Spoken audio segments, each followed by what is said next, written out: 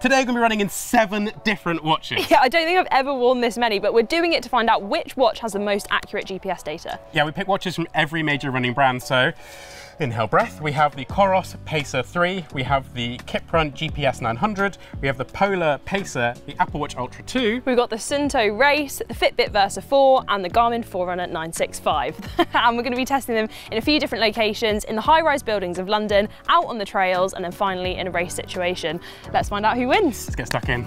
Okay, so we've got the trundle wheel and we need to measure exactly 1,609 meters, as that is an exact mile, which is a long way to be walking with this thing. But we've come to the busiest, loudest place to film to properly show how it is to be in an urban environment recording a run. World's fastest mile coming up. Okay, so we've just measured out our 1 mile course using a trundle wheel, or measuring wheel as it's known. Yeah, so now it's time to actually get the GPS started for these watches. So ready? 3, 2, 1, go. Okay, Garmin is on, GPS is found, Fitbit is on. Unlock the Coros. Run. It's finding it. Suunto. Acquiring GPS signal, measuring heart rate, weight and place. Okay. Oh, one of them is just found. That's the Coros has just found it. Okay, Suunto's got it now. And Apple Watch has found. So Apple Watch found it immediately, as it's really good with that. So Kiprun Watch has just found. So Polar is still waiting for that. This is when you have one of those like awkward conversations with your running buddy, isn't it? Yeah, so what about this weather? Did you see that? Oh, it's got GPS, quiet. I'm still waiting. Oh. Connected. Okay. Connected. Go. So first up, James, let's go through what actually is GPS. Well, GPS stands for Global Positioning System, and it helps you calculate so many things like route, distance, speed, and elevation changes. Yeah, so it's made up of 30 plus satellites orbiting the Earth, and it works to find your exact location by calculating its distance from 4 or more of these satellites. There are actually similar tracking systems similar to GPS. There's a system called Global Navigation Satellite System, GNSS, that includes GPS, but also GLONASS and Galileo. So technically, although most people generically refer to GPS, you could actually be using the other satellite systems for more accuracy. Yeah, most watches allow you to choose which mode, but we've decided to leave ours to auto mode for this test, which we'll explain more in a bit. Accuracy can be affected by things such as physical obstructions, atmospheric or artificial interference, which is why we are testing out the watches in a range of settings, including this built-up concrete one. Okay, very interesting. Yeah. Do you want to go through yours first? Okay, so the Coros watch, exactly 1 mile. Nice. The Kiprun watch, also exactly 1 mile. The Polar watch, 1.01 miles, only just out. And the Apple Watch, exactly a mile. So they're all spot on, except for the Polar, that's only a little bit out, which is not what I thought. Yeah, I was expecting much more with high-rise buildings, but I did get a little bit of discrepancy between mine. So the Suunto, 1.01. Okay. Garmin, exactly a mile.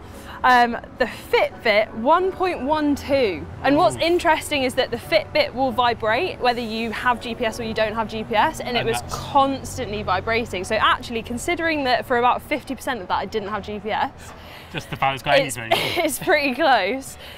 This is probably something where I'd want to do another test to see kind of whether it would be more accurate. I know I've previously had Fitbits where it works so much better when it's connected to your phone, but if you want something that's constantly reliable, this is not done well.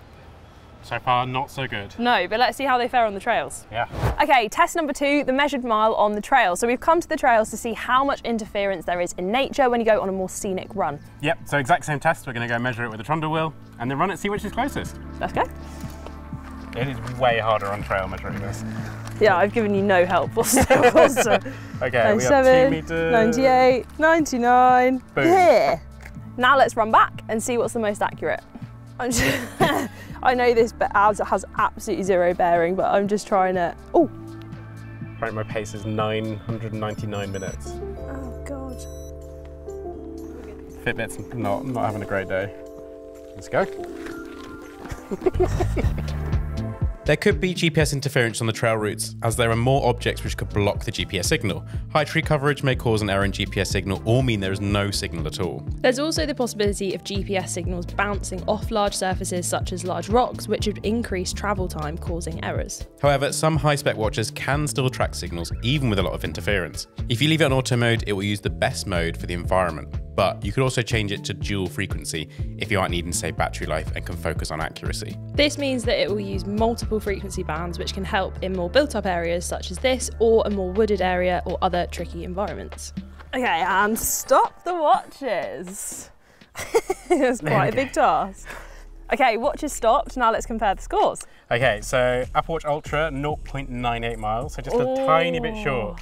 And then the Kiprun watch is at 0.99, so again, closer. Super close. The Coros, very annoying to be short though. Yeah, very annoying to be short. Coros is 0.98, so that's the shortest of this bunch. Interesting. But then the best is the Polar watch, so 0.99 miles, so just a tiny bit short, so none of them are bang on. None of yours tipped over to a mile. Yeah. Well, in comparison, Suunto, exactly a mile. So very good. Similar with the Garmin, exactly a mile.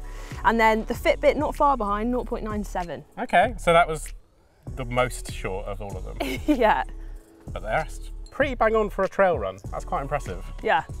Okay, so the Garmin and the Suunto have come out on top in the trail test, but there is one final test to go, the race. Dun dun dun! Okay, so here we are, the final test of the day, which is a 5K race around one of the busiest parks in London. So usually for a bigger race, you would be following the racing line, but because we're a slightly smaller race, that racing line doesn't exist lined on the ground. But we have measured it out with our trusty trundle wheel, and we're going to follow that route as closely as possible and as closely as possible to each other to make sure the test is as accurate as possible. And the race route is measured at 3.18 miles. Yeah, bear in mind though that if you do end up weaving a lot within a race, then the longer distance shown on your watch at the end will reflect the fact that you've run longer, not down to GPS inaccuracy. Okay, it's race time. The watches are ready to go. We've set them all up. They're about to start us off. We're aiming for a 30-minute 5K, which is like... It's very warm though. It's very warm, and as you can see, there is no one behind us. Everyone's in. Oh, go. We're going. Oh my god, I didn't stop my aim watch. A helpful way to monitor how accurate your distance is in a race is to follow the kilometre or mile markers, as these are mapped out specifically. If you turn off your auto lap, you could also press lap on these markers to track more accurately, especially in a longer race like a marathon. But remember, the smaller races may not be as accurate as they're often tied to the nearest lamppost instead of exactly where the mile is. This is a good environment to do it, Yeah. Because if you've ever done a race in Battersea Park, you will know that it's not famous for GPS. Oh, what a finish! Yeah. Thank you. Made in summer sunshine. We're going to duck under 27 minutes. Oh, nice. Finishing 26, And 57 free time. Thank you. That was wham. That was one. Should we compare distances now? I feel like you need to go first with some of the scores I've got. Okay, right, so starting off with the Fitbit, 3.13. What we were aiming for is 3.18, so actually that's pretty good.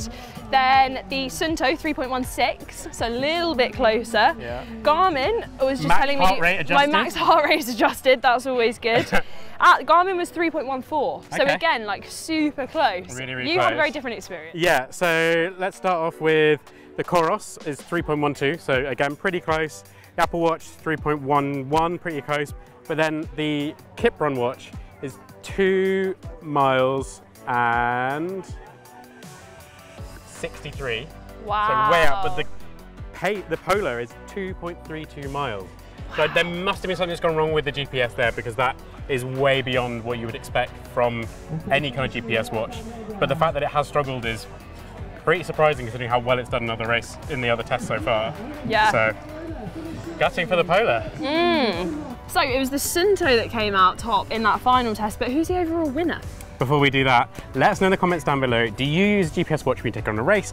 And do you use the auto lap feature at every kilometre, or do you just let the GPS watch do the whole tracking? Let us know.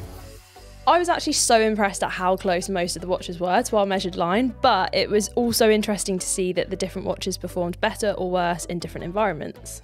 Lots more of the watches were slightly less accurate on the trails, so if you are big into your trail running, you might want to look if your watch has a higher accuracy setting if you're worried about distance being correct. Bear in mind though that this will affect the battery life. All of the watches we tested today are from the leading brands out there and are the best all-rounder running watches from those brands. Most of them have watches at higher price points that may be better in trickier environments, so let us know if you want us to test any others out. The Fitbit Versa 4, despite being slightly off for some of the distances, is the cheapest of the watches we've tested and is part of Fitbit's lifestyle range.